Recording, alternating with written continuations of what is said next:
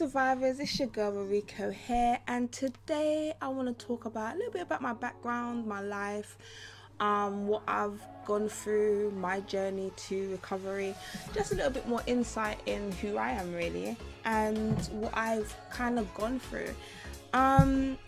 You know, with everything there's always a story behind it, and I'm a true believer now in my life, because I wasn't always like this, but I'm a true believer now that, you know, there comes a time when you can't really keep blaming your past for your future, and just take the positives out of a negative situation if there's any, and just keep moving with that, roll with that. And, you know, reflecting, I haven't looked back on my life in a long time. But yeah, I feel like, you know, I'm at that point where I can talk about it and it doesn't really affect me. I can just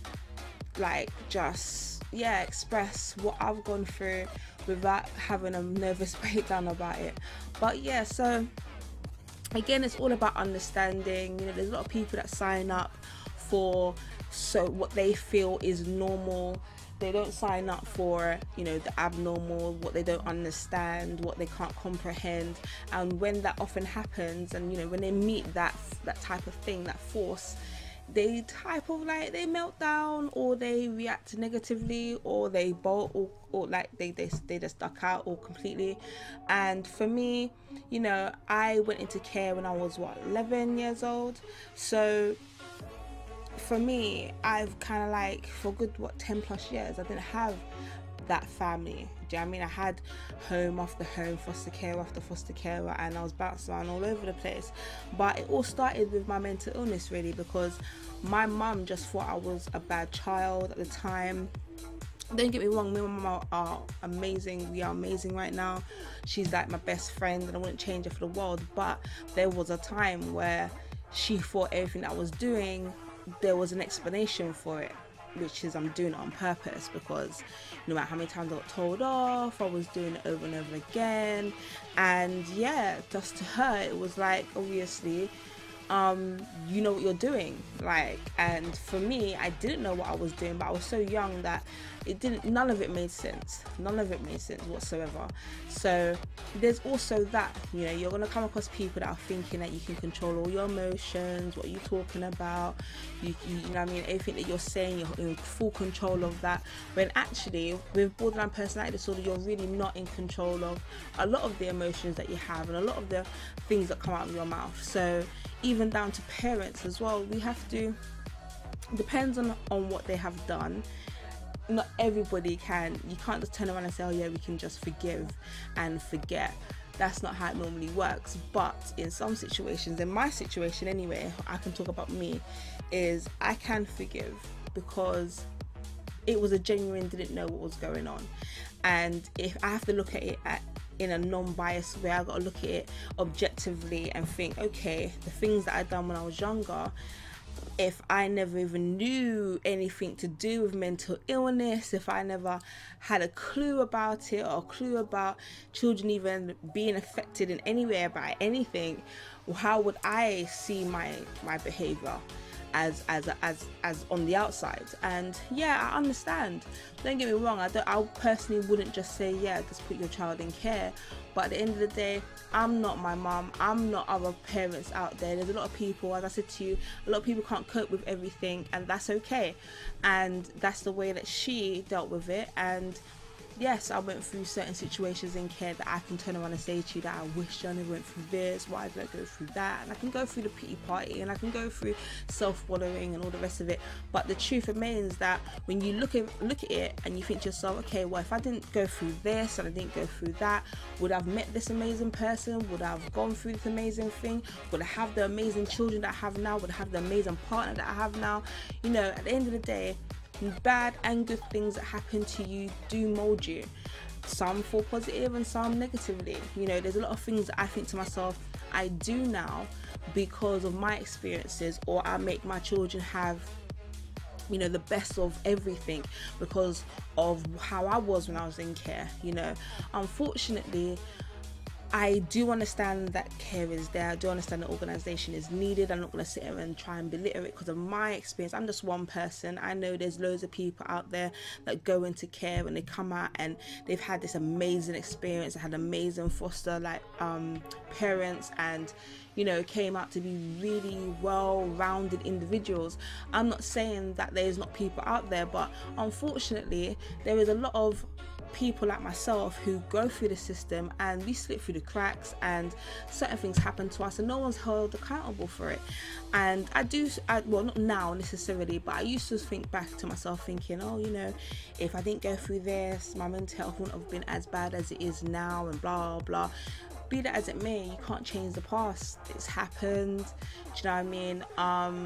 I can sit here and think about it. I can not think about it. It doesn't change the fact that it's happened. I can only change the fact the way that I react to it when I think about it, or how I react to it if I wanted to apply it into something that I'm doing or expressing that to somebody. I can only change the way that that's going to affect me. Am I going to go around like being trapped in my own mind for days thinking, how could that happen to me, blah blah, or am I going to think to myself that, you know what, it doesn't matter, you know, it doesn't matter anymore, it's not important anymore, you know, it ain't all of my life right now. What's important is my beautiful children, my life, you know, like my day to day. And I don't know, I just think to myself, there's some people, I understand that you can't get over everything. As I said in my previous videos, it's hard, it's a road, do you know what I mean? It's something, for instance, I might be in recovery, but it doesn't mean I am cured. There's no cure for what we have. You know, there is recovery, there is times of being completely recovered, there's times of being not recovered, you know, there's times of being like trapped in your own mind and stuff like that. I have to make a conscious decision every single day. I've got to be conscious about myself.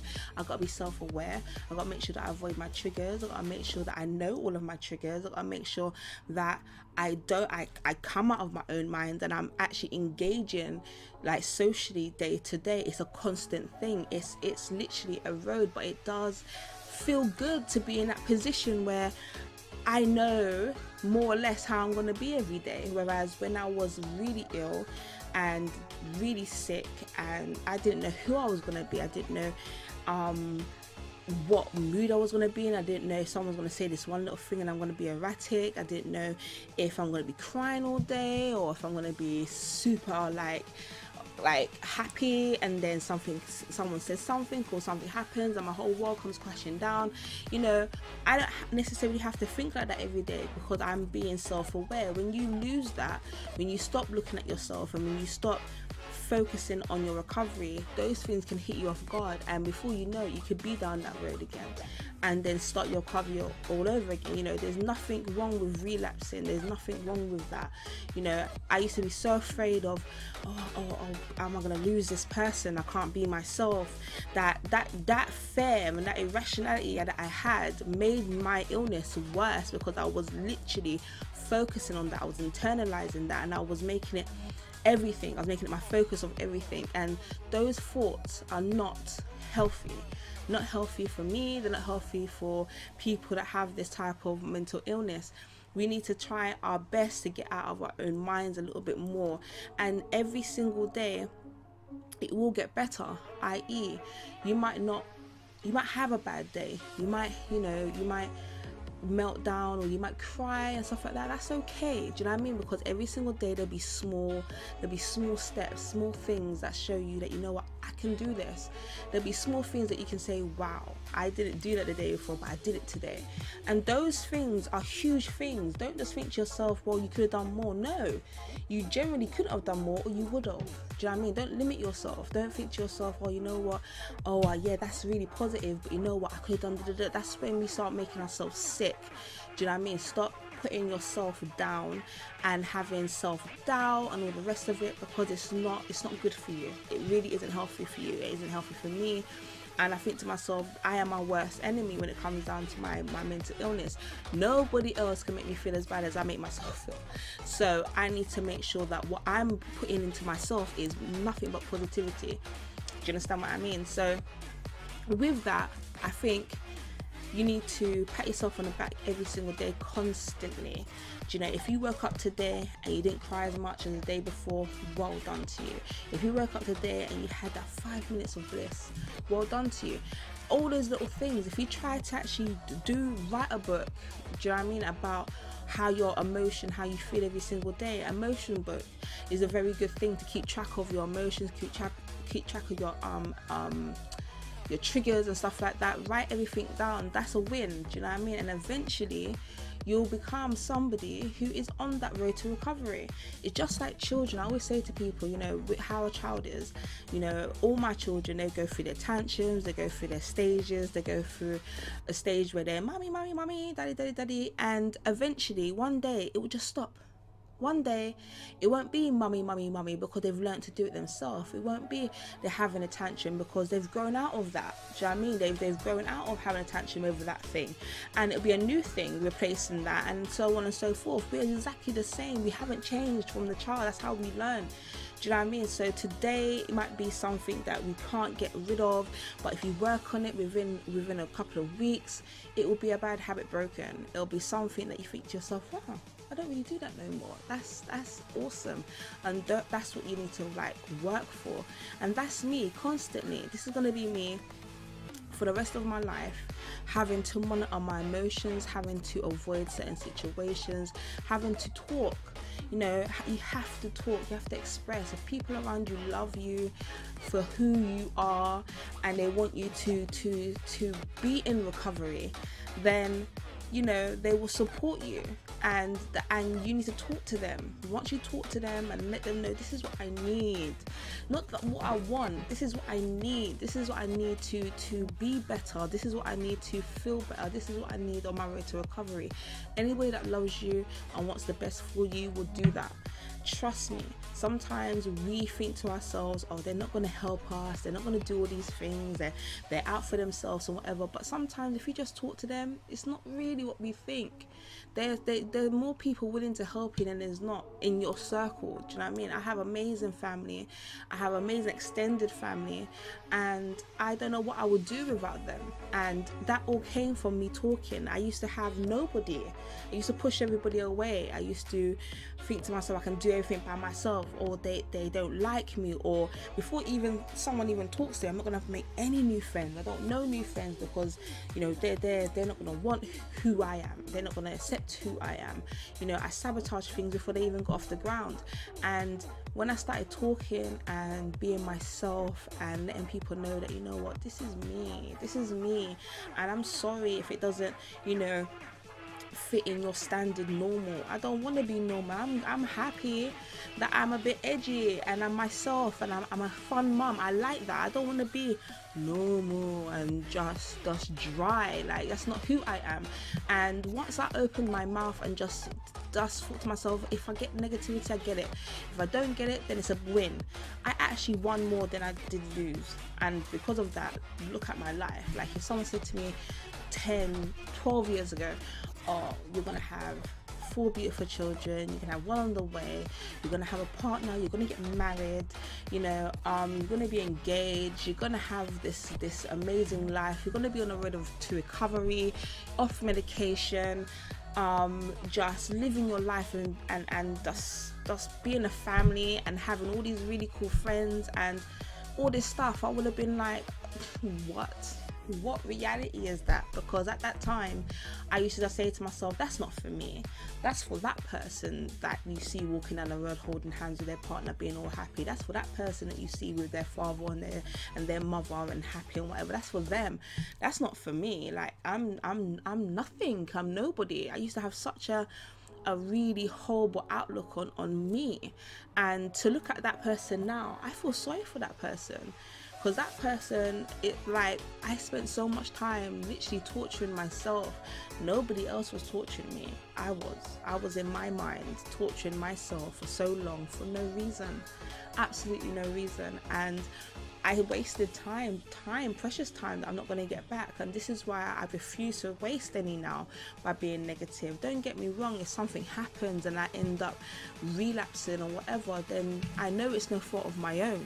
Do you know what I mean? I didn't sit there and just antagonize about it and internalize about it until it became a huge problem, until it became a depression.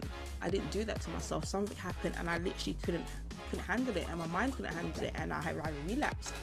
That is better than relapsing on purpose, kind of, because you've kind of let your mind just be destroyed by yourself. When you're self-aware, it's a beautiful thing. And I think to myself that everybody